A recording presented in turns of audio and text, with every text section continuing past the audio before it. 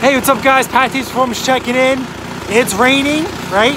It's February 10th, right? This is very depressing. I am officially writing off winter. I am done. I started pulling some snowblowers out. I'm running gas out. I'm gonna throw them into long-term storage.